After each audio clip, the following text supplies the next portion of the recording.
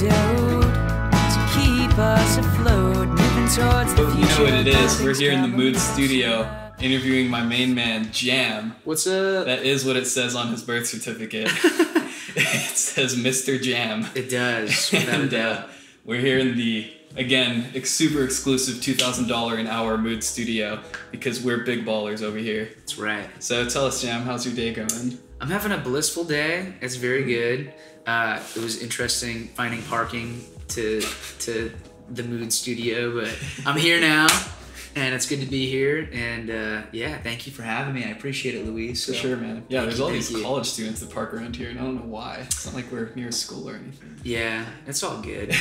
We figured it out, so. So we were talking about your dad's pseudoscience/spirituality books. Yeah. Why does your dad have that collection? Is he like a Bhagwan or something? No. My dad just I think he just ended up with a bunch of, my mom's a lot more like into spirituality and stuff, but my family just had a bunch of like books, that were lying around in high school. I got really into reading a lot, and I picked up this book called A New Earth by Eckhart Tolle, and it was like pretty transformational, to say the least. So really, yeah, it's a really good book. What do you think was like one core aspect of that book that you took and really changed the way you thought about something? Well, I think a lot of and I'm sure Ram Dass would vibe with this too. A lot of the teachings that Eckhart talks about, it's really taking your concentration away from the mind and bringing it more into your being and into your body. So I think one of the practices in the book just talks about inner body awareness. So a lot of the times our minds are so active and they're just in a jumble, and you're always thinking and doing something, and it's I gotta get to this interview, or I gotta go to my job, or I gotta go to school in the morning, and you have all these a million things going in your head all the time. But a big teaching that Eckhart talks about is just becoming aware of how you feel right now, and being in the now, but then also being aware of your body.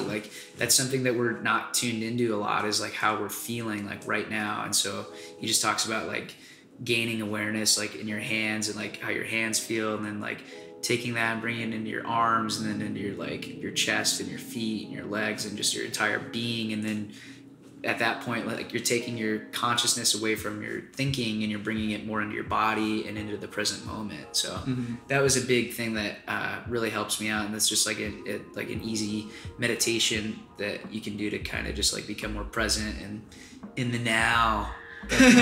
No, yeah, especially for a lot of people who have never even considered that. That can cause a huge mind shift in them. Oh yeah, it's really cool. Totally. Another good one, I don't know if it's from A New Earth or from Power of Now, but another good one-liner is think to yourself, I wonder what my next thought will be. Yeah, that's a good one. Yeah, wait, I'm not thinking anything. Yeah, he talks about sometimes, I think I used to have this planner where every day it'd be a different Eckhart Tolle quote, and one of the ones was be aware of the next thought that arises, and it's almost like a cat watching a mouse, and it's ready, it's your awareness getting ready to pounce on the next thought. I don't know. So anyways, we're getting deep and philosophical. It's time, we should just start a meditation podcast. Hey, I'm down. Let's do it. I'm for sure. I'm game. New meditation playlist coming on the Mood app soon. Yeah, that should be a thing. That should totally be a thing. Oh, yeah. So right on. So what got you into playing music? Well, I was. That's a big question too. I don't know. I was always just inspired by music. My uncle on my mom's side played a lot growing up, and he was always a big inspiration for me. And so I just really wanted to pick up the guitar and get into playing. And then in high school, I started playing in different bands, and then I just kept going, one chapter after the next. So totally. Do you feel those the spirituality readings that you've done, and that type of thinking has influenced your music? Yeah. Do you absolutely. feel you try to share that feeling with others, and how do you try to do that? It's definitely something that you write what you know. So it's for me, that's just I think something that helped me out a lot as a kid growing up, and just trying to find some sense in this world. And you know, a lot of those philosophies have definitely influenced my writing. And so yeah, I would say they definitely have. So That's cool. for sure. Would you ever be down to start a cult with me? Man. Next question. We can talk about it Yes, later. absolutely. Yeah. Let's do it right now. fund Let's it. start a cult. I'll fund it. I got $20. I got $20 and a lot of fruit punch. Let's do it. Oh man, it's funny that you say that because have you ever heard of Wim Hof? Yeah.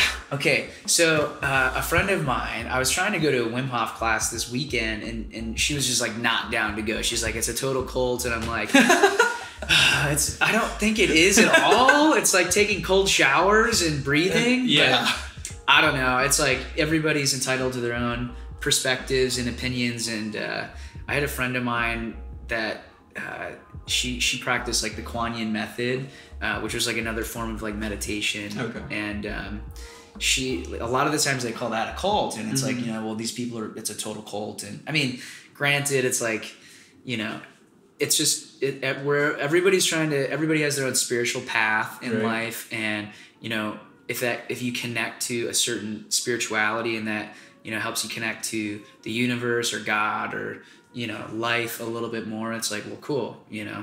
So unless it's like Satanism or something, that would probably be bad. Yeah, unless they're actually telling you like, hey, drink it's this like poison. Don't listen to everything I say because I don't know all the answers. So.